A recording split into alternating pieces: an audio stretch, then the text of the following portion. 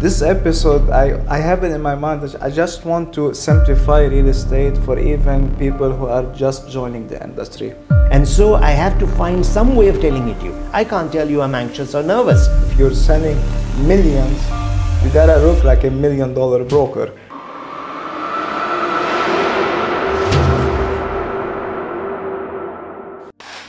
Hey everyone, new episode of Take Charge. This is the first episode of 2023.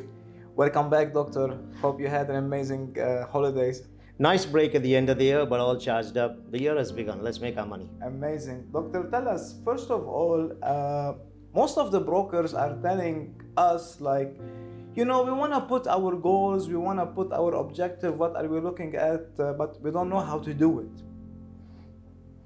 What do you say to that? Okay.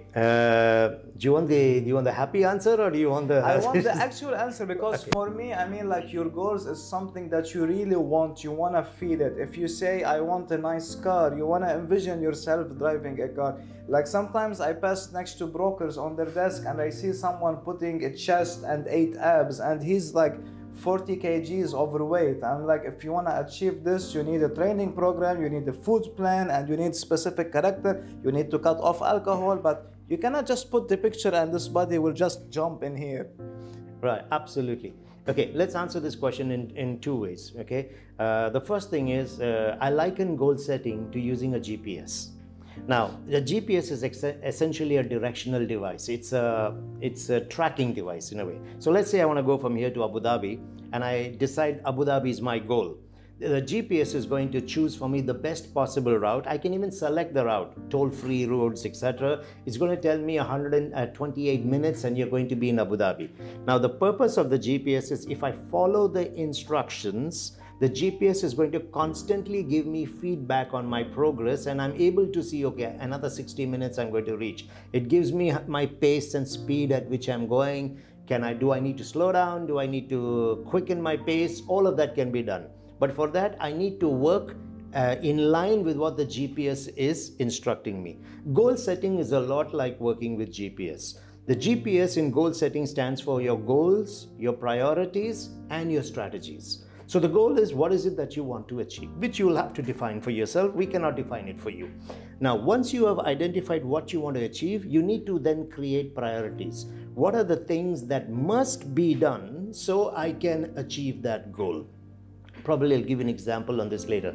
So I need to create my priorities. I might have 3 or 4 priorities so that I can hit that goal.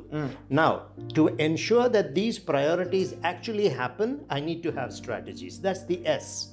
So for each of these priorities, what are 3 things that you're going to do this year to ensure that you will be able to meet that priority? Because if I can meet those priorities, then I will hit my goal. So let's take an example.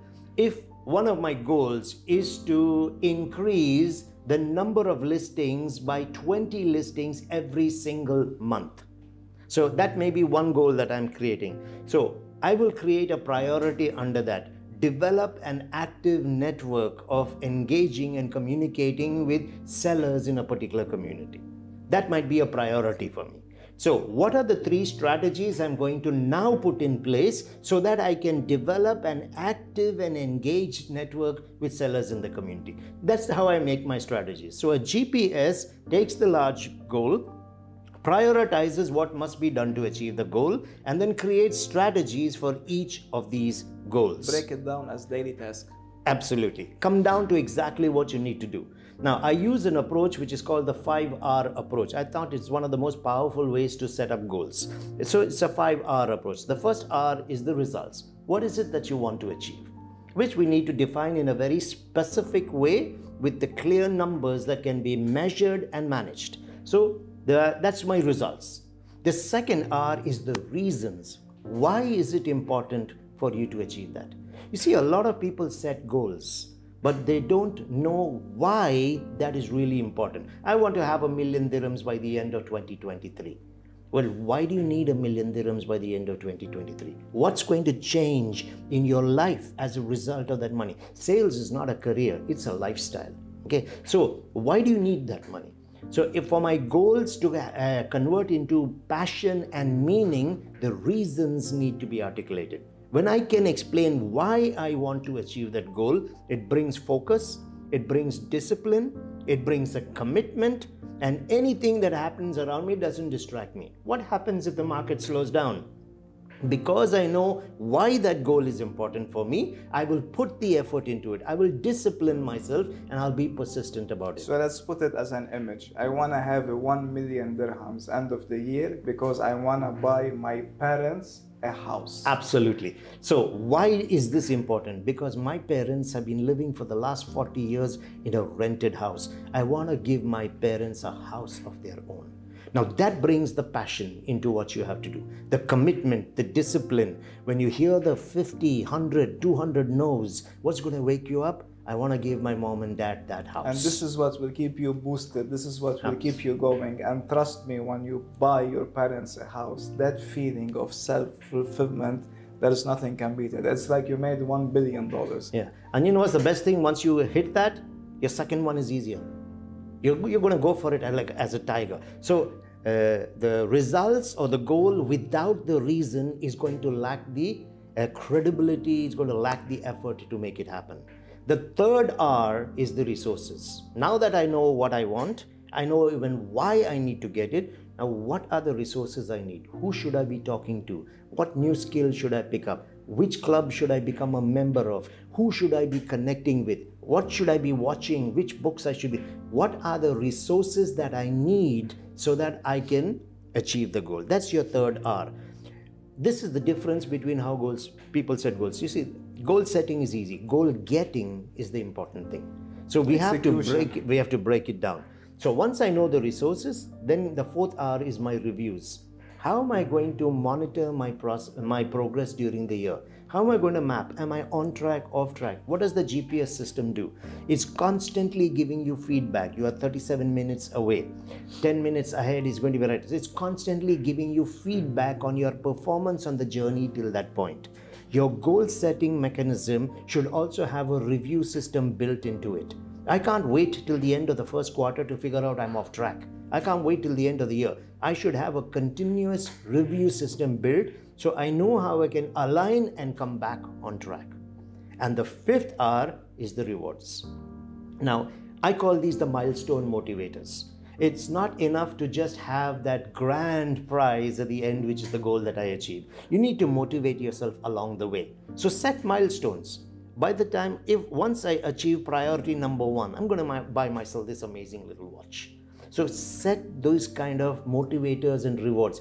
The satisfaction that comes in when you achieve is great. And it even makes you more excited about the next quarter because there is something that you want that you put at the end of the quarter as a little reward or a gift to yourself. And this is not like about your preaching. This is what you're doing. I saw that you bought yourself a watch. I was actually going to give that as an example. I've always loved the Graham watches. I've got a lot of my watches, but I wanted the Graham. Now, did I have to wait till the end of the year to get the Graham? The answer is no. I could have bought the Graham. But buying a Graham just by paying money for it isn't as exciting. I was actually in Bangkok, but when I had hit my goals for the year, I was sitting in Bangkok, I'm on holiday, and I was searching for this particular Graham model. And when I saw it on the internet, available in Dubai, I WhatsApped them from Bangkok. And when they responded, it's available, we have one piece, I said, book it for me right now. I'm sitting in Bangkok, but I'm booking a watch that I could have bought anytime through the year. Mm-hmm. I came back at 3 o'clock in the morning. By 3 o'clock that afternoon, the watch was in my hand. Sleep didn't matter. And now, it felt here's the difference. Amazing. This time when you took the watch, there's an excitement that goes through you. That is why I posted and said, my year-end gift to myself. So I think these motivators are very important. It gives you a sense of achievement. It brings you out stronger into the next quarters and you are able to ace your goals because there's a rewarding feeling. Not only am I giving mom and dad that home that we talked about, I'm taking care of myself in the process. So to summarize this, a good goal setting program will have 5 R's. The results, what is it that you want to achieve? The reasons, why is this important for you? The resources, what do you need? Who do you need to help you to get these? The reviews, how are you going to measure and stay on track? And the rewards, how are you going to look after yourself in the process during the journey? If we can take care of all of these, then you're on track to hit your goals. The 5 R's, do you hear the sound? The sound of viewers taking notes. Yeah, absolutely. I want to add on what you said. I do something, I've been practicing it from day one, and it's called self-assessment. So basically what I do it on a daily basis, I do it on a weekly basis, I do it on a monthly, quarterly, and yearly. How it goes, every night before I go to bed, I just pick up my phone and I do a video for a minute or for 2 minutes, talk about how was my day. Did I give it my all today, or could I have given it more? And then I say tomorrow I'm gonna do 1, 2, 3, 4, close. Second day I do the video. If I do only 1, 2, I haven't done the 3 and 4, I'm gonna feel guilty. Then I'm say, okay, you didn't do all of your best today, give it for the day after it. And this is what keeps me going. By the end of the week, I also sit and do my self-assessment. Was it my best week? Could I have done more in this? And this is what I do through all of the year. Daily, weekly, monthly, quarterly, and yearly. And this goes back to your GPS strategy, which will put you right on track. No one will know how to assess you except yourself. If I could add to that, there's 2 things I want to say here. One is activity that is measured is activity that gets managed. Quality that is controlled is quality that is assured. And I'll leave one more tip for those who are listening to this. You set your goals for the year, but those goals cannot be achieved in 12 months. You have to achieve them in 10 months. Let me tell you why. Typically, you will have 52 Sundays. You lost 50 days of the year already. There's not much you're going to be doing on those days typically. Now, you will take a few breaks. There'll be a few holidays in between. So you only have 10 months to hit your 12-month target. So people who make their plan thinking they got 12 months are going to fall short at the end. So you got to make your annual target, but you got to aim to achieve it in 10 months. Now there's 2 benefits to this. If I wait till the end of the year and if I'm 10% short, 15% short, I have no time to recover and catch up. I'm going into the next year. But if I aim to do it in 10 months, I get a bit more aggressive in how I achieve it, more creative. Even if I hit 80 to 90% in 10 months, I've got another 30 days to be on track. So the most effective way to do this would be to plan achieving that 12-month target in 10 months. That gives you the additional time to be able to catch up or to over-exceed your goals. Doctor, this episode, I have it in my mind that I just want to simplify real estate for even people who are just joining the industry. Why I'm wearing like that, why you're wearing like that. Tell us what's the importance of the appearances and the suits. Okay, people judge within the first 3 to 5 seconds everything about you, about the opportunity that you present, your own legacy, and your success at what you do. And especially in an industry like real estate, the clients that you're going to be working with are usually achievers. They're at the top of their field. They're millionaires, centimillionaires, and the billionaires. They understand quality.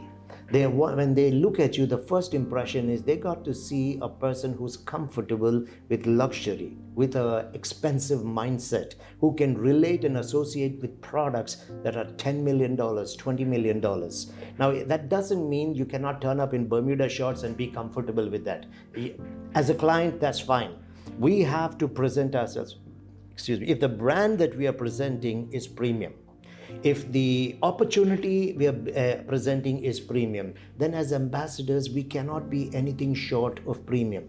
It is not acceptable for people who don't have the right personal hygiene, personal grooming, careful selection, choice of colors and combinations that they wear, subtle perfumes, fragrances, loud, strong colors, heavy jewelry are all distractors to the process. People are forming impressions about you by looking at these things. And what's even more important is, all through the selling process, while they may be listening to you, while they may be understanding what you're presenting, your presence is an unconscious statement throughout that process.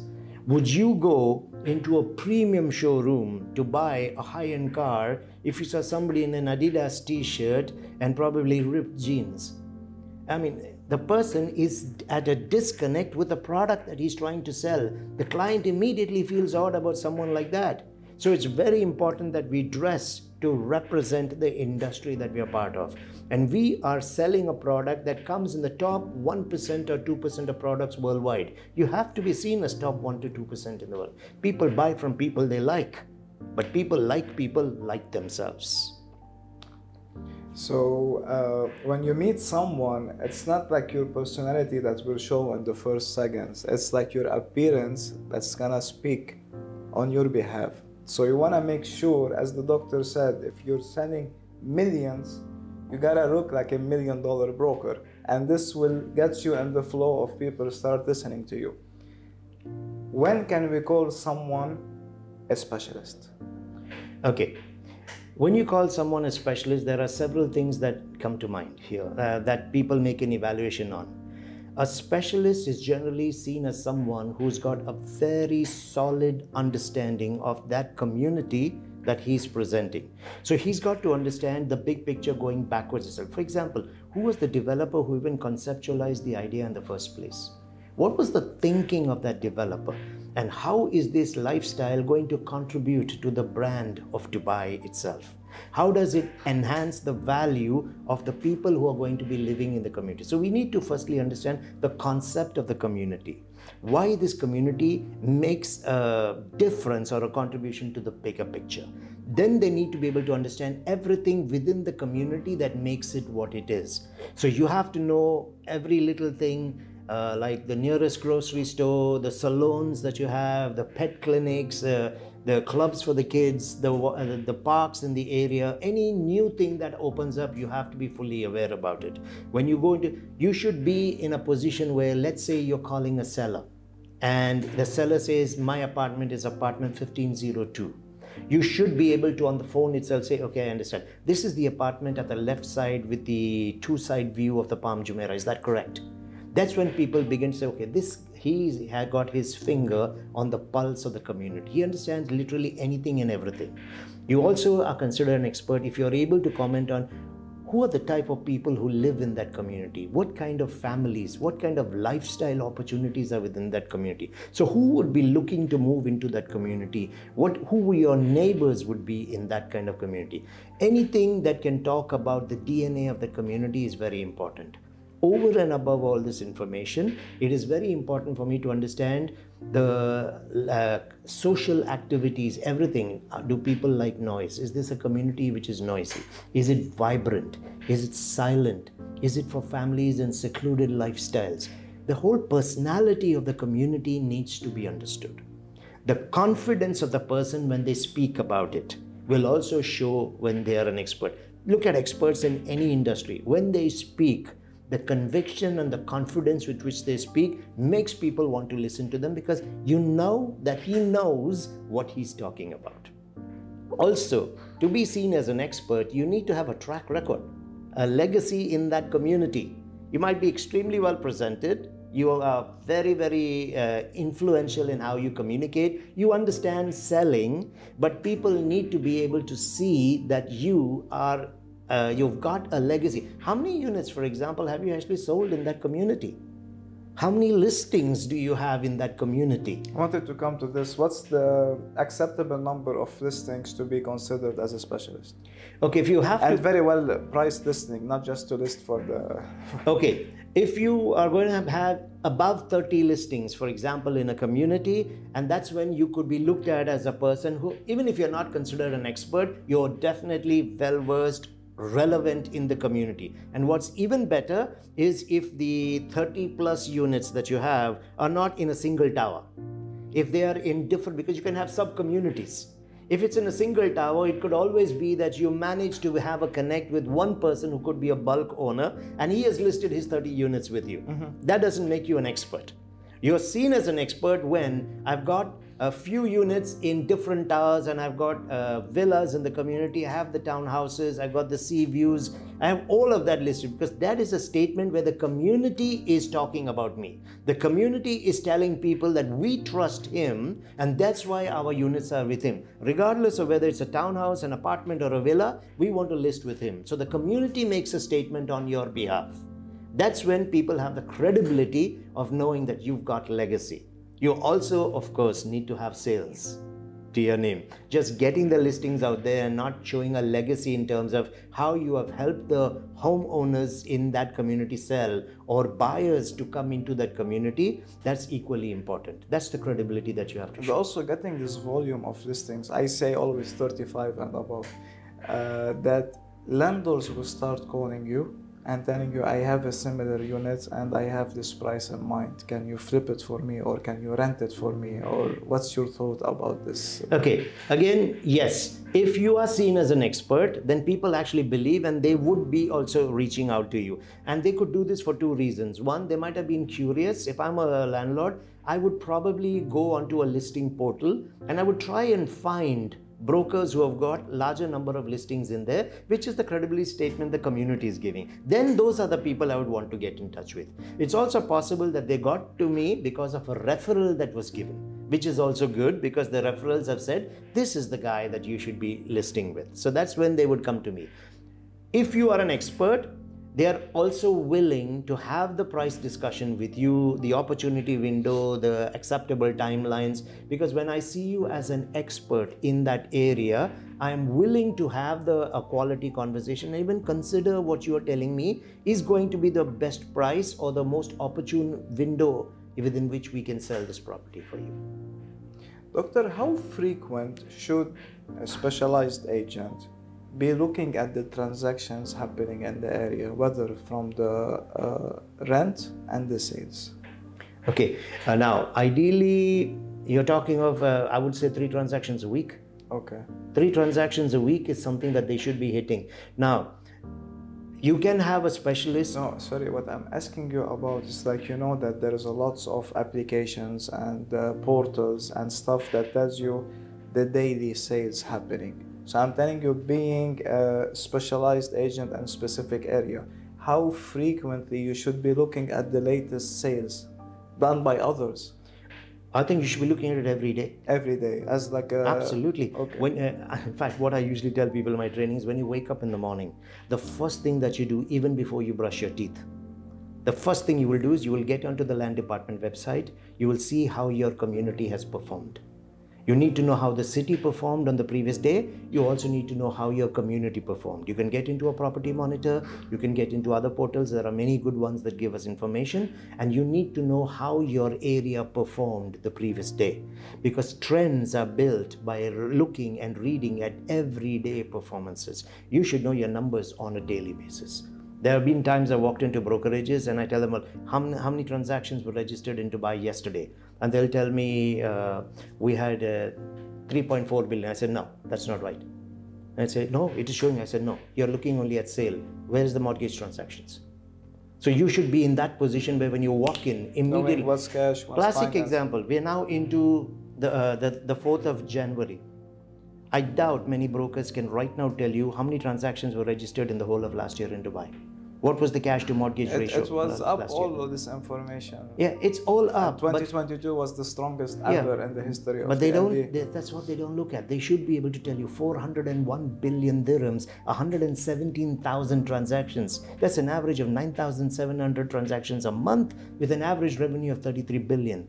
Cash to mortgage ratios were 83 to 17%, 83% cash. If you look in comparison with the previous year, there's been a 62% jump in the cash transactions and only a 2% jump in the mortgage transactions. And we know the reason for that why. And when we see this amount of cash buyers, this is a massive indicators that all of our investors are expats. There are people coming from Europe, they are moving their money in here. And this is like a clear indication for everyone who's saying that Dubai has reached its peak and now it's gonna go to a reversal. This reversal is not happening. If people are going through mortgages, you will know that they are just a simple employees trying to buy a house. But once you have 83% of cash buyers, this is a massive indication that the trend is gonna keep going all the way up. You know, the end of December 2021, people said the same thing. The expo has come, it's half over, prices are going to drop now. And we saw what happened.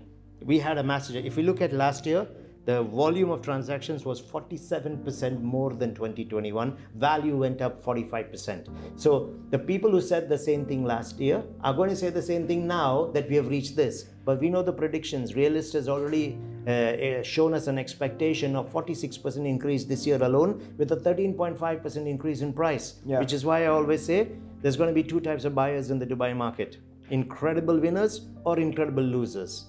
Now, we don't have to convince you to come into Dubai. 160 nationalities are telling you you should be in Dubai. If 117,000 millionaires have invested 400 billion last year, we don't have to tell you that you have to invest in Dubai. The world is telling you you should be in Dubai. You know what they say, scared money make no money. So absolutely.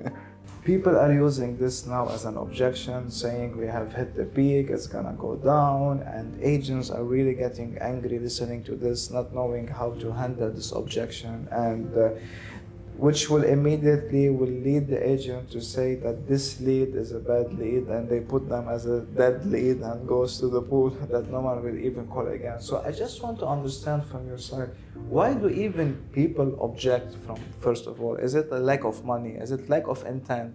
What does people make them like object?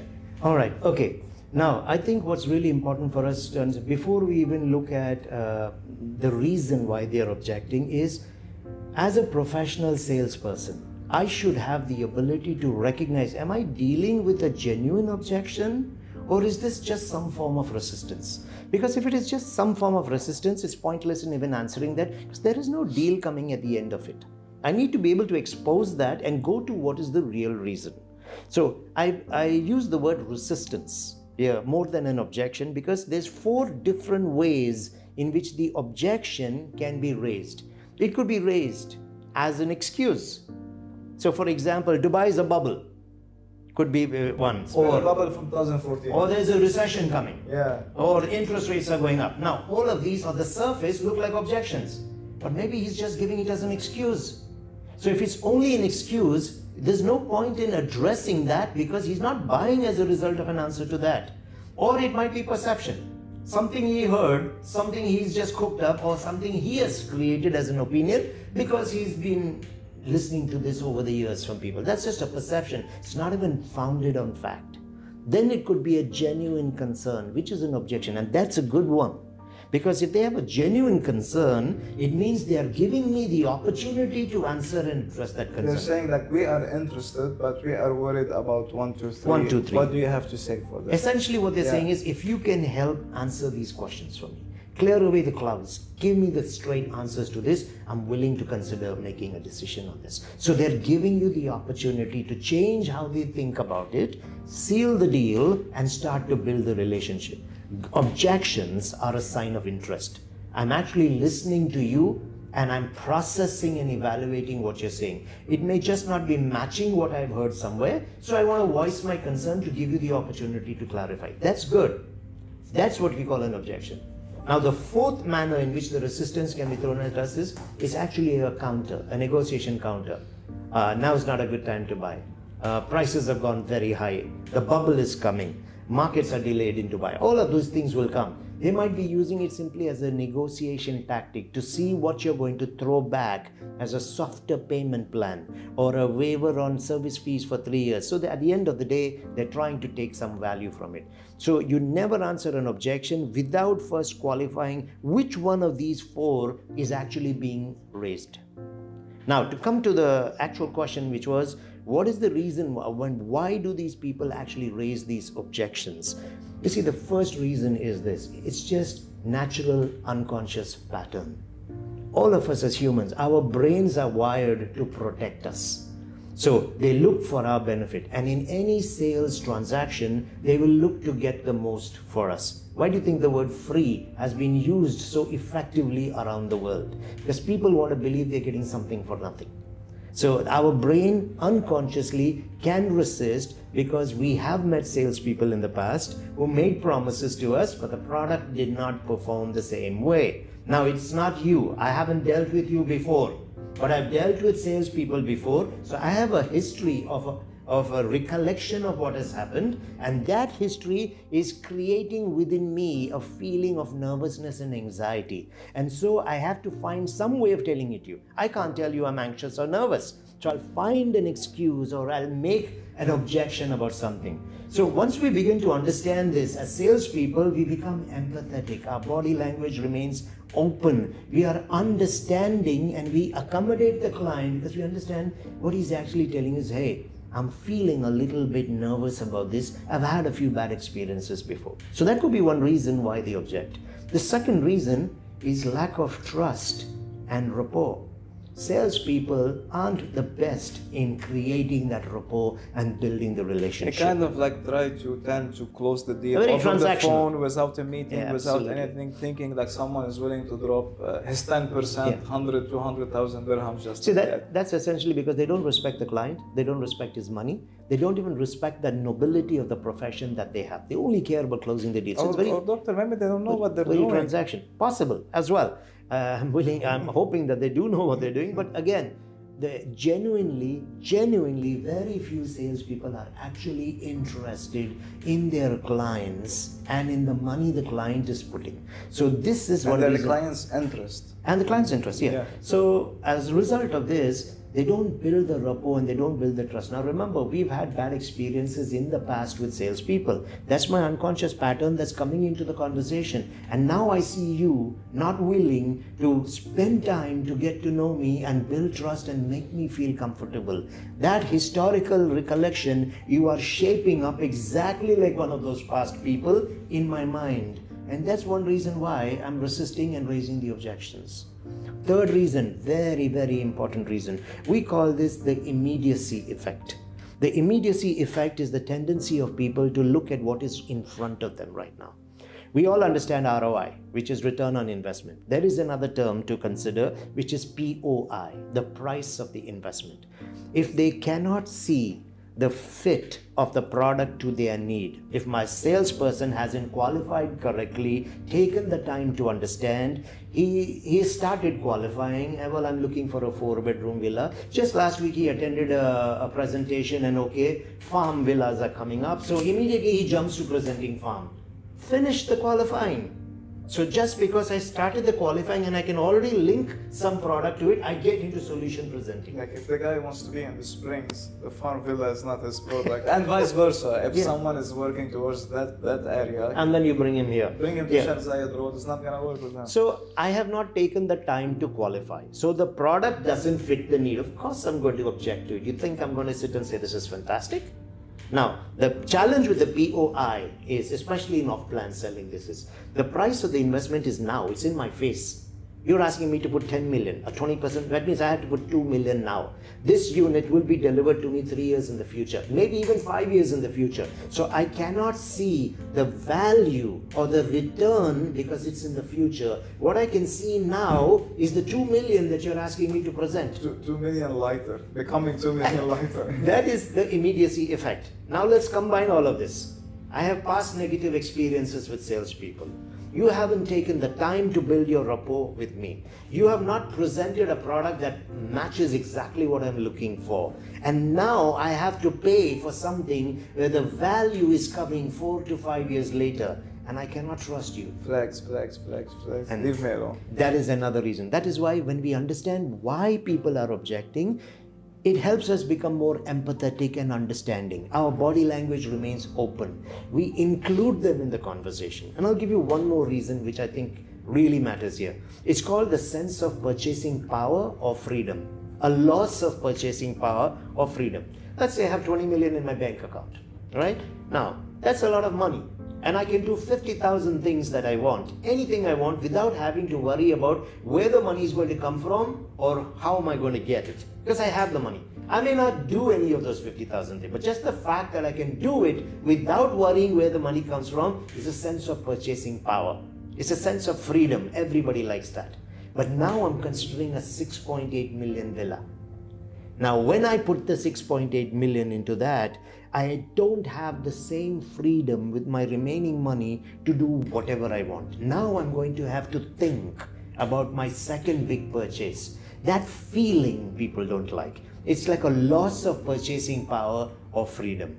So I cannot express it to you, but I'm feeling a certain anxiety because of that, and that is causing me to raise a concern. Plus, I have historical influence. You haven't built rapport with me. You haven't fit it to my need, and this sense of purchasing power being taken away from me is all coming together. Is it any wonder that people start to raise concerns and objections?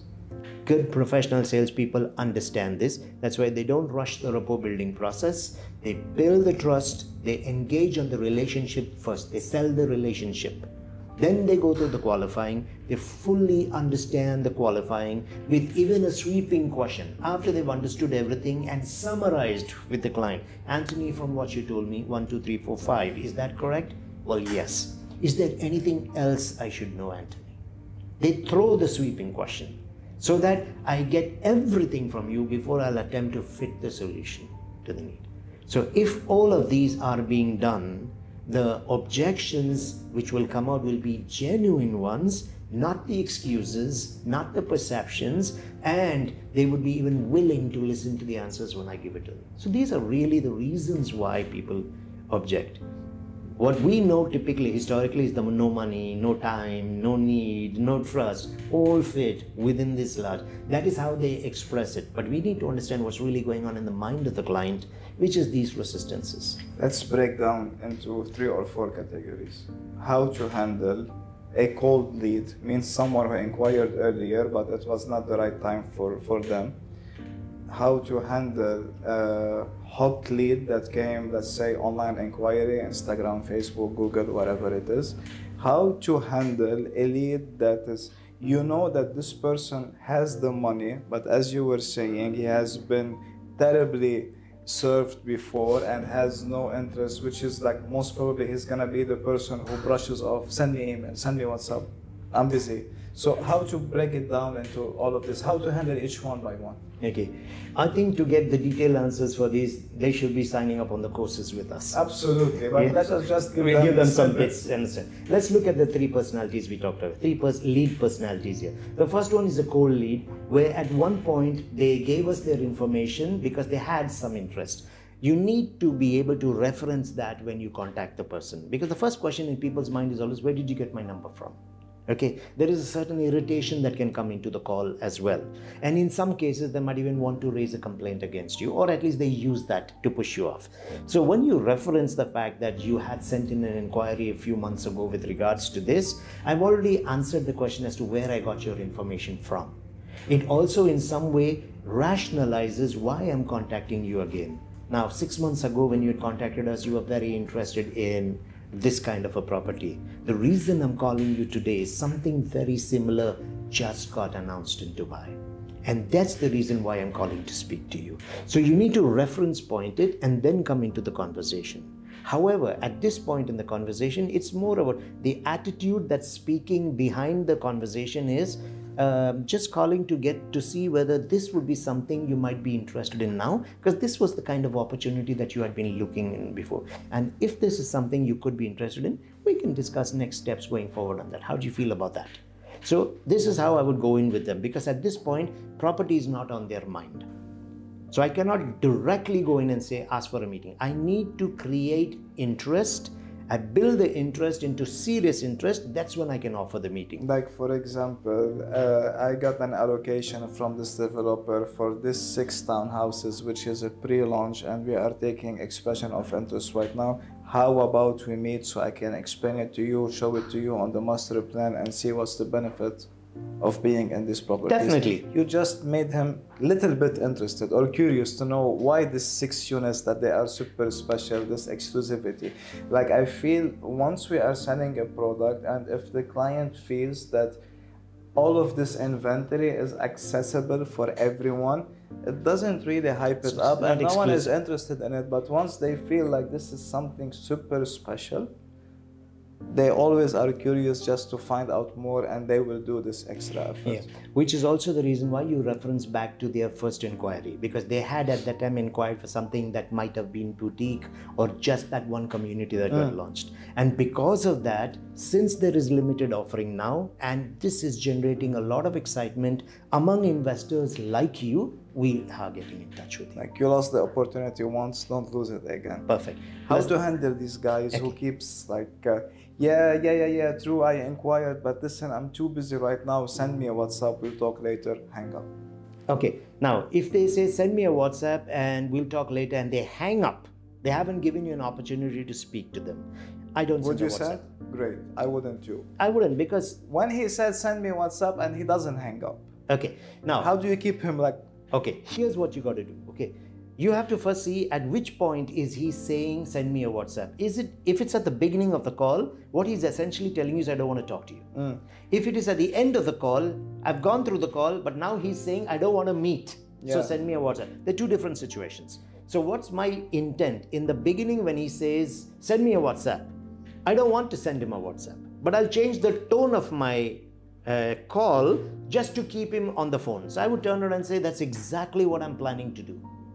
I said, but I only want to send you what's important rather than sending you this big document. But to do that, Anthony, I just needed some information. That's why I called you.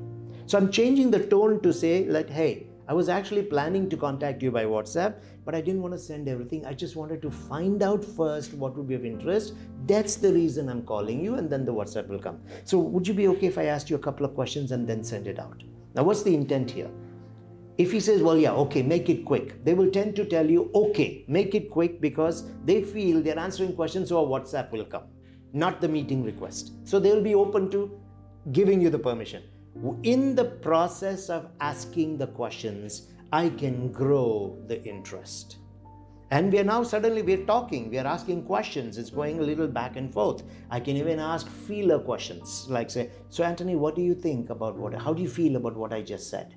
So I can go into a conversation, and I could get an opportunity to offer a meeting even there once again. But he said, send me a WhatsApp to stop talking to me. I respond differently, so he is talking to me. And in the talking, I can bring him to a point. Because if he has got a curiosity, he's not going to say yes to a meeting. Curiosity always ends up with send me a WhatsApp, because the need is not there for me to come. I have to convert the curiosity to serious interest.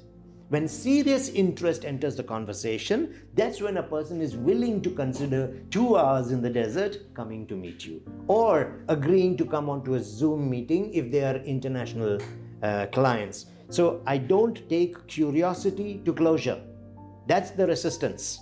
That's where they'll say, I'll call you back, or I'm busy right now. I take curiosity to serious intent. I think international investors are easier. If someone tells me send me a WhatsApp, I'm gonna tell him there's nothing to see in the WhatsApp except writing. I need to have a Zoom with you to explain to you the floor plans and the layouts, which the one that I see are super beneficial, where you can really make your capital gains, and in case you want to use them, you're gonna be having the best views. Yeah. See, there is no, they already know that they don't have the commitment to agree to a meeting right now and to get into a car and come. So yes, it does become easier as well. But even with that, what you want to do is create intent. You want them to look for, otherwise what usually happens is they'll agree to a Zoom, and then later they'll say, I'm busy right now, I can't come, they'll cancel. So to minimize the cancellations, you need to create the serious intent. And giving the value for yourself that you are not an order taker. Absolutely. You are here as a specialist who are showing them what's happening from this developer. It's not just like send me email, send me WhatsApp, send me this, book me this unit. Anyone can do that. Your real value is by your knowledge, by you knowing this history of the area, why this building is extremely beneficial for everyone. Yeah. You can use another approach in this case. If they're telling you send me a WhatsApp, send me an email, you could always say definitely, absolutely, certainly. But from our experience, brochures, emails, and WhatsApps will give you barely 15 to 20% information about the community and how you will make your money and returns in the community. The people who actually invested in this community visited us at the sales centers where they saw the master plan. And once they saw the master plan, they understood why this community will generate that kind of returns or give them that kind of lifestyle. And they always ended up buying. That's the reason why I'm offering a meeting, so you can understand the community, ask all the relevant questions before you even decide whether you want to go into it. You can always use the reverse psychology by saying, I send it to lots of people who never understood the value, and by the time that they came to the sales center and loved it, it was too late, the project was already sold out. So I'm not gonna forgive myself doing the same mistake that I have done earlier. That's why I want to meet you. Absolutely, it works, right? So this is the idea, guys. Like, today you need to start loving, respecting yourself, and truly valuing yourself in order for you to value a person and value his investment. Doctor, with the year starting and we have crazy projections coming to Dubai, you just said 13.5. In my own estimation, it's gonna go way higher. With everything happening in the world outside of Dubai, like the great layoffs happening in the States, the great, also layoffs happening in Europe, and everyone worried about that side of the world. We in Dubai, how are we facilitating everyone to come, move here, starting a new life from company formations, from schools, from communities? Like, tell us, if you are talking to a friend who lives in Europe or the States, how would you tell him about Dubai? Okay, I think the first, there are several statistics and performance indicators in the market that can answer this. The first thing is, we know that the highest number of millionaires migrating to any country in the world is the UAE. Now, these are people who have done all their due diligence. They've anticipated every scenario, what happens in a crisis. It could be an economic crisis, it could be a natural crisis, it could be a health pandemic. They've looked at all of these because they've experienced that in the past. And they have even carefully looked and seen how governments in their own countries responded to these, and the UAE came out right on top. And because they are the millionaires and the centi-millionaires, the world is their playground. They don't have to come to Dubai. They could go to Singapore, they could go to London, they could go to Mumbai, they could go to Sydney, anywhere. And having the opportunity and the financial ability to move to all these places, why are all of them choosing Dubai? They're choosing to come in here to start their businesses, have their kids go through education here, live the life of their future dreams in a city like Dubai. They are one of the strongest statements to the world as to why Dubai is the place to be. That's the first thing. Then you already mentioned it, the ease with which you can set up a business in Dubai, the transparency within the government, digitizing everything as a transaction. You don't even need to visit government offices anymore. The tax benefits, even if we do have marginal taxes in Dubai, we are nowhere close to being as expensive as any of the big cities in the world. The visas that have made it easy for people to come into the city. It is so easy to get a visa to come into the city today. The dropping of the value of property ownership for a 10-year visa to 2 million has attracted a large number of people into the city. Quality of education, healthcare, lifestyle, all these opportunities exist in this city. The economic forecast of Dubai has been increased for 2023 while the world has decreased theirs. The real estate performance indexes globally, the price increase was dropped from 4.7% to 4%. Dubai was increased to 13.5%. But this is according to Knight Frank. So the indicators are all there to show why this is the place to be in the future. And the numbers are not going down. And for me, the strongest indicator, when you get 117,000 millionaires investing 400 billion in just 1 year, they are the ones telling you that you have to be in Dubai. And we are expecting this year a 46% increase on that 117,000 millionaires. This is the place to be. But if you need to come in, you need to come in now. Because we are pegged with the dollar, your investment value is protected. Because even with currencies devaluing and dropping in their countries, your money is losing in the bank. You're not making any mistake other than parking the money in the bank. Just because you put it in property in Dubai, even if the market is at a flat, your value of your currency is going up because back home it has dropped in its value. Also, when you look at what's happening right now, rents have been going up like crazy. Some places, on an average, between 21 and 30% this year. In some places, it's gone up 70 to 80%. So a lot of people who have been renting are now looking at buying into similar communities and lifestyles that they have. So the opportunity is there for real estate in the primary as well as in the secondary. People are now looking to own their homes in Dubai. So if you look at the global indexes, bubble indexes, the UBS index, Dubai is one of the only 3 cities out of the top 25 cities in the world that is in the green, that is in the undervalued. So you have an opportunity to buy property in undervalued, not even fair and overpriced property. As you heard it, like Dubai doesn't need us to sell. Dubai sells itself. All what you need to do is just mention this amazing point that the doctor has mentioned. Thanks a lot for this episode. Thank you, doctor. Thank See you you in the next one.